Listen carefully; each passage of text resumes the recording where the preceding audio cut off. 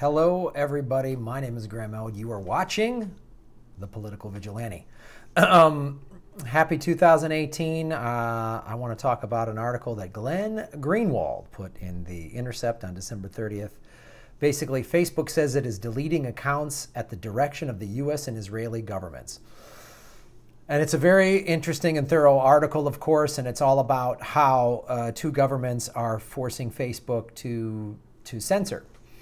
And what has happened is that Facebook met with the Israeli government and took down a bunch of pro-Palestinian Facebook accounts.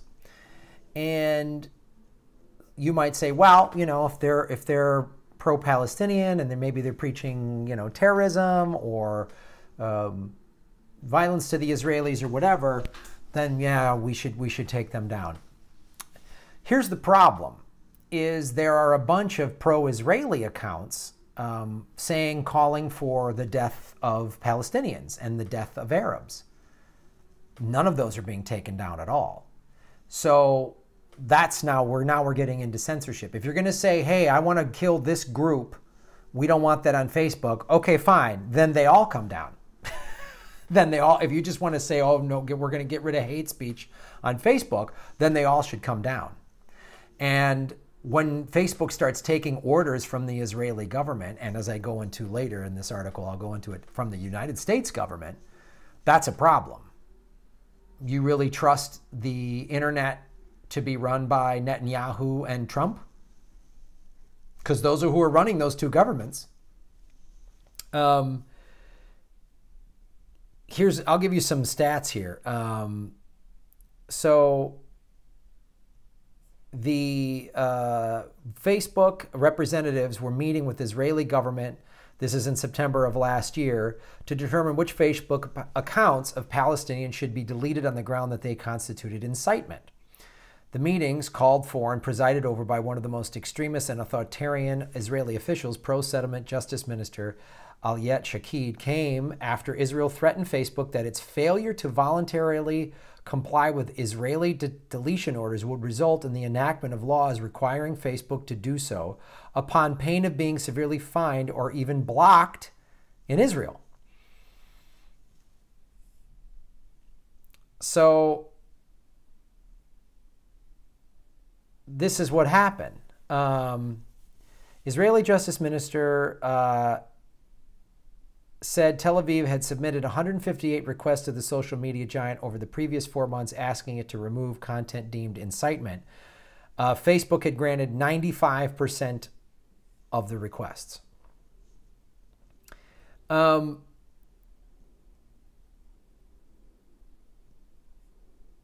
Here's what Glenn Greenwald says. What makes this censorship particularly consequential is that 96% of Palestinians said their primary use of Facebook was for following news. That means that Israeli officials have virtually unfettered control over a key communication forum of Palestinians.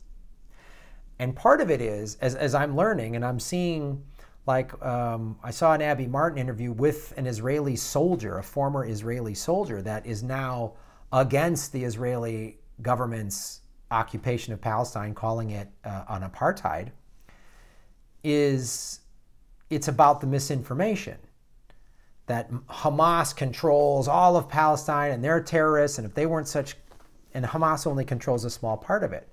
So we're not getting that news accurately here in America. The Israelis certainly aren't getting any accurate news. So Facebook is a place where people are reporting on accurate news. Like, I'm here in Palestine. This is what's happening, showing exactly what's really happening. When I was a guest, you know, this is probably 8 months ago on Aggressive Progressive, and Jimmy interviewed a Jewish man from Canada and a Palestinian in a cave talking about what was actually happening. It was like, wow, when would these two would never be interviewed on mainstream media. So this is why this is significant, is if people are getting some information on Facebook because it's actually being posted by people who were there, and now the Israeli government is censoring it, that's censorship. And that's not letting a certain viewpoint come out. Now, if people are posting, kill all the Israelis, obviously that's bad. But if they're just posting, hey, this is what happened, this is what this Israeli soldier did, this is what, that information needs to be out there. And again, I have friends of mine who have children in the Israeli army. I have friends of mine who are very pro-Israel. So this isn't some I've got some axe to grind. I'm just about the truth, and I'm just about calling out oppressive governments. Like the United States is a very oppressive government. And I've worked for the United States government. I've been hired by them to tell jokes. So I just want the truth, man, and I don't like censorship. And this is not a good tactic.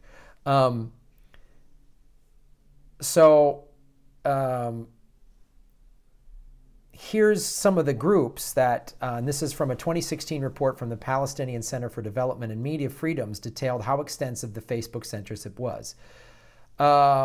Here's pages and personal accounts that were filtered and blocked. Palestinian Dialogue Network, PLADF.net, Gaza Now, Jerusalem News Network, Shabib Agency, Radio Bethlehem 2000, Orient Radio Network page, Ramallah News, journalist Huzifa James from Abdu Dis, activist Qasim Badir, activist Muhammad Ghanam. I mean, it just goes on and on, all of these journalists and stuff, okay? And yet then calls by Israelis for killing of Palestinians are commonplace on Facebook and largely remain undisturbed. And in this article, which I'll put, it's linked below, you'll see these actual posts that one study found that Al Jazeera reported last year, 122,000 users directly called for violence with words like murder, kill, or burn. Arabs were the #1 recipients of hateful comments, yet there appears to be little effort by Facebook to censor any of that. See, that's the problem. If Facebook wants to say across the board, anyone says they want to kill or hurt some other group, we're taking it down. Okay, fine, but you can't just then do it for one group and not the other. And now here's how the United States government has done its censorship. So earlier in the week, the Facebook deleted the Instagram accounts of Ramzan Kadyrov, who's a repressive, brutal, and authoritarian leader of the Chechen Republic. He has a combined 4 million followers on all of the accounts. I'll just read you what Greenwald says. To put it mildly, Kadyrov, who was given free rein to rule the province in exchange for ultimate loyalty to Moscow, is the opposite of a sympathetic figure. He has been credibly accused of a wide range of horrific human rights violations, from the imprisonment and torture of LGBTs to the kidnapping and killing of dissidents. But none of that dilutes how disturbing and dangerous Facebook's rationale for its deletion of his accounts is. A Facebook spokesperson told the New York Times that the company deleted those accounts not because he's a mass murderer and tyrant, but that Mr. Kadyrov's accounts were deactivated because he had just been added to the United States sanctions list and that the company was legally obliged to act. That's what's dangerous. So the U.S. just puts somebody on a list and now all their accounts are blocked? This guy's an awful person, obviously. But how they did it, that's what's Greenwald is pointing out, and rightfully so, in my opinion, what's scary. Because let's talk about this. What if Iran decided to impose sanctions on Chuck Schumer for his support of Trump's policy of recognizing Jerusalem as the Israeli capital? Facebook would never delete the accounts of the Democratic Party Senate Minority Leader. Just as Facebook would never delete the accounts of Israeli officials who incite violence against Palestinians or who are sanctioned by Palestinian officials. Just last month, Russia announced retaliatory sanctions against various Canadian officials and executives, but needless to say, Facebook took no action to censor them or block their accounts.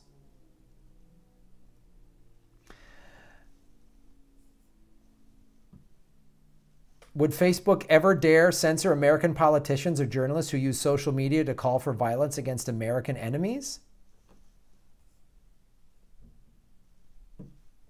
And he shows a post to show our resolve, we may have to sink an Iranian ship. So all the people calling for a war, for the American war machine to go, now it's Iran, now North Korea, right? We're not going to censor them. So this article is pretty poignant, and it shows how we really don't have a lot of free speech. We don't have a lot of journalistic freedom. I've talked about this before, getting rid of net neutrality. The internet is the last place where you can say what you want to say and have a viable opinion and challenge those that are in power and challenge governments like the United States and Israeli governments. Both of those governments do not recognize the Armenian genocide. When the Turkish government slaughtered millions of Armenians in World War I, it was a full-on genocide. The Turkish government's just like, oh, hey, people died during war. No, no, no. It was a systematic genocide of an entire race of people. It was so efficient that the Nazis looked to that. They were like, well, look what the Turks did in World War I. We're going to use that same playbook for the Jews in World War II. The Israeli government won't acknowledge that. So if you're pro-Israel, you need to look and ask yourself, is the Israeli government really a benevolent government? Or are they just power and part of the empire? And if you really peel it back, it's all about oil and military. That's what this is about. The American empire and its allies getting its money and its power. It's not about free speech. It's not about taking care of its people. It's about taking care of its corporate interests. That's what this is about. So if you want the side of truth, you want the side of what's just, then you need to look at all of the governments and challenge them and say, this isn't right. And get some information. Look to the people within Israel that are like, hey, this isn't right. Look to those people. If you're just like, Graham, if you're Israeli and you're like, Graham, you're a dumb American, you don't understand the situation. Okay, I've never been there. I'm just looking at people who are there, who have been there, who are like, this ain't right. When I hear Israelis who served in the Israeli army saying this isn't right, that's when I start asking questions. And when I see governments acting like they're abusing their power, like the American government does on a daily basis, when I see 130 people die every day in Yemen, you might say, what does Yemen have to do with any of this? Yemen has a very key part of this, because it shows you we are letting the Saudis do this. We are letting the Saudis commit these atrocities. We are supporting them. They are using our weapons that they buy from us. They bought them from Trump. They bought them from Obama. This is all about the petrodollar. And I'm on the side of truth. I'm on the side of justice. And I don't want to see people get mistreated by any government anywhere. Because if they can do it to that group, they can do it to me. And they could do it to you. So stop with the I'm just lining up. I'm born this, or I was this religion, or I'm from here, so I just got to line up with this team no matter what. Question everything. Question everything. Okay? I was born Catholic. I was raised Catholic. I was, Irish Catholic. Sorry, I'm not going to blindly follow the Catholic Church because that's my team. Nope. No way. Not going to do it. I was told that, the Kennedy family, they're flawless. No, they're not. JFK did some good things. Bobby tried to do some good things, but they also had a lot of corruption. Joe Kennedy, very corrupt guy. And I'm not going to just side with that. I'm not going to blindly follow the United States government because I just like waving the flag. Sorry, I'm not going to do that. I've seen the military machine in all of its operational glory. And I've seen the money involved. And when there's that much money involved, people are profiting from war. People are profiting from it. People are profiting from plundering the earth. And all of this is connected. And all of this needs to be questioned. And all of this needs to change. Thanks for watching.